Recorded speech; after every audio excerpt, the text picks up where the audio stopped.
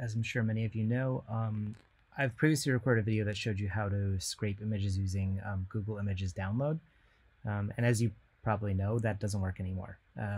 Google recently updated their API and it broke a lot of these scrapers, in particular that one. So that happens to be one of my most popular videos that I've ever recorded. And unfortunately, I am constantly left with people saying, this is broken, can you fix it? And unfortunately, it seems like it's a Google issue, not the repo.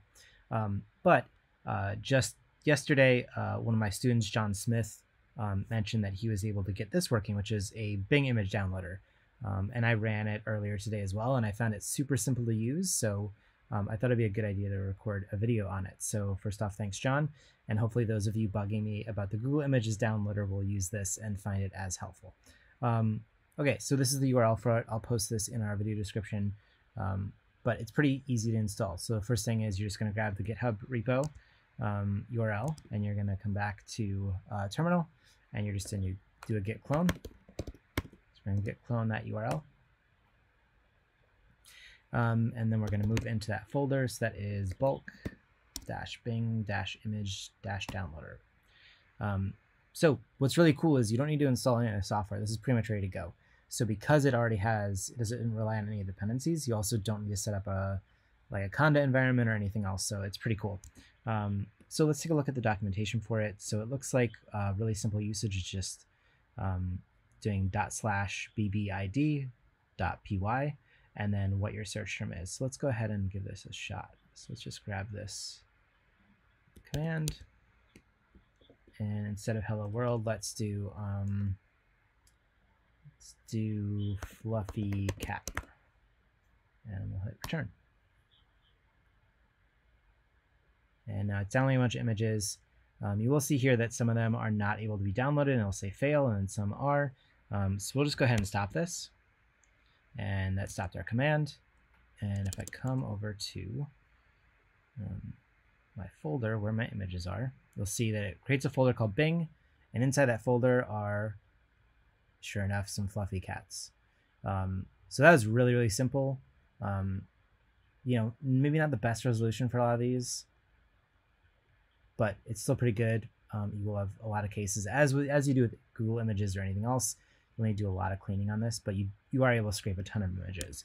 Let's see if there's another couple options here. So advanced filtering.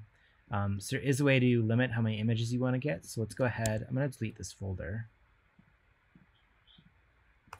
And let's rerun the command we had. And let's pass in --limit, and then let's just say we want 10.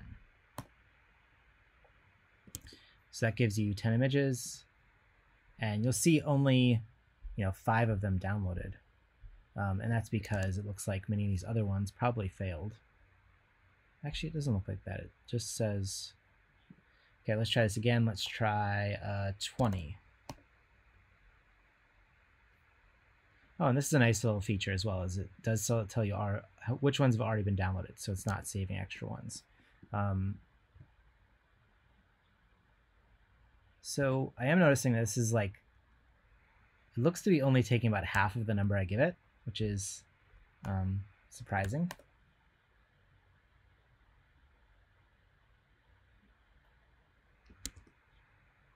And so that time I got 24 and 1 failed. So it does look like the limit is being divided in half. I might add an issue for that and try to figure that out. There are other filters here. So there's a place where you can just determine the output. I bet if we do that, that just gives us an output folder. So if we go ahead and do -o, -o, and then /, let's call it fluffy cats, and hit return. And let's see where our folder ended up. Yeah, so that's how you can provide a folder. Otherwise, it'll just default to a folder called Bing. Cool. So let's see what other features are here. So search file, interesting. So my guess is you can give it a file, and that would maybe have a bunch of search terms in it. Adult filter on, adult filter off. I'm sure you know what that means. I can't test that on this account without getting my account flagged.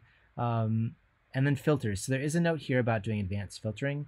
It looks like what you can do is you can do a Bing search, and you can take some of these advanced filters like this, and you can apply it to your file. So let's actually go try that.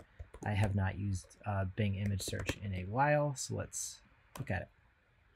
All right, Bing image search. And let's do fluffy cat. And sure enough, we'll see some of the images we had here. So if we do filter, and then we do image size, and then we do extra large, I believe that's going to add a filter. Yep, so up here we have a filter UI, and it will give us image size wallpaper. So let's go ahead and pass that in and see how that works. So we're going to do up again, and we're going to do dash, and what was the command I wanted? Dash filters, and then plus filter UI. So let's go ahead and say dash filters. And I believe you want to do plus in the front of it. Is that right? Is that what they did here? Yep, so it looks like it's plus filters. So let's go ahead and run this, and let's see if we only get big fluffy cats. So I'm going to change my output to be big fluffy cats.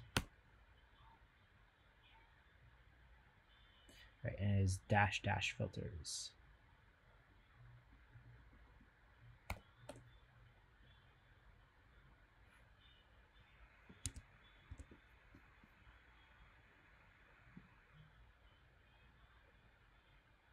Yep, and you'll see those are much higher resolution.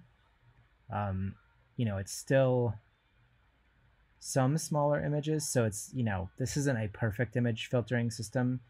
You'll probably still want to dump this into like dataset tools and then do a post process. You know, with any of this, you want more images than you're actually going to end up using.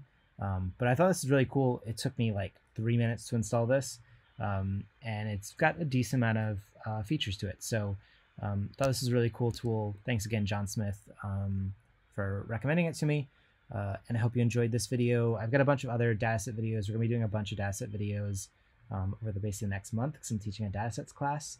So expect a lot more of new scraping techniques, ways to filter your datasets, tips and tools for how to process your data, that sort of thing. So if you have questions, drop a note either on YouTube channel or on Slack, and I'll see you next time.